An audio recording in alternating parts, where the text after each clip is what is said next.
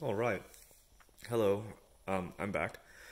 The car is put back together, and I had it going. I just wanted to give an update and an apology because the last video in the series for instructions was incorrect.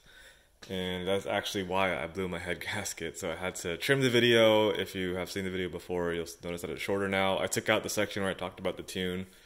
Um, so I guess what happened was I in the original video I told y'all, all two of you, to use this connection, the OBD2 connection, plug it into the port under the dash, and upload your tune that way. Well, that is incorrect, as I found out.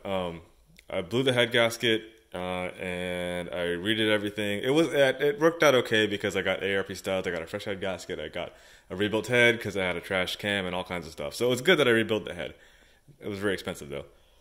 But come to find out, when I started the car back up, I still had a misfire, and I had no idea what was going on. I was really confused. Shut it down. I was ejected. I didn't know what to do, so I just emailed Active Autowerke like, "Hey, can you read my tune and make sure that it got uploaded correctly?" And the first thing the guy asks me is, "Did you install the tune using the port under the dash?" And I was like, "Yeah." And he said, "Don't do that." So the tune never actually took to my car. What you're supposed to do, they ship you the adapter, which I thought they gave us this just for OBD1 cars, which is not true. You actually have to use the 20-pin connection here, and I have a 96, so I have the S52, and you use this port here to tune it. So hopefully nobody took my instructions to heart last time, because they were incorrect, and it resulted in about a $3,000, $4,000 mistake with the rebuilt head and all the tools I had to buy and everything to get it done myself.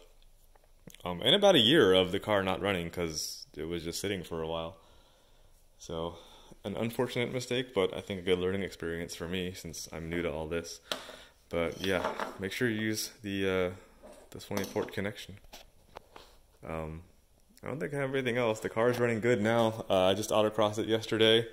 It ran fine. It has a lot of lifter tick. I don't think I overfilled the oil enough.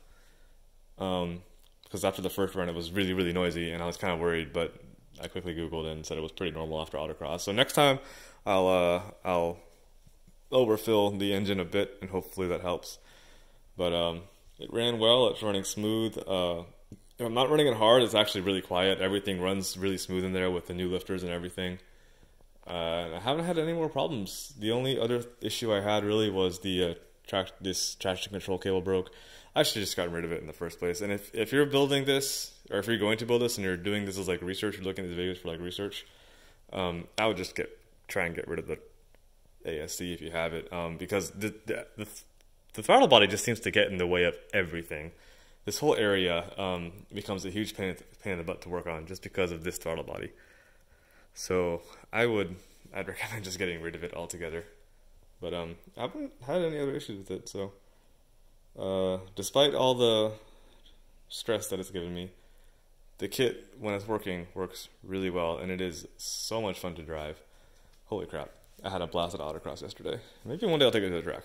I don't know, but maybe in the future I'll have more updates for you all, any more builds. I think the next thing for the car is probably cosmetic stuff, like refreshing cosmetic stuff, give it a detail, fix some of the rattles on the interior, and then brakes maybe. I'm looking at either getting a big brake kit, which are really expensive. I mean, that's another $4K, or I saw Turner has some like E46 M3 upgrades. Because I'm still on stock brakes. I don't know if those rotors are stock. I'm not sure what those rotors are.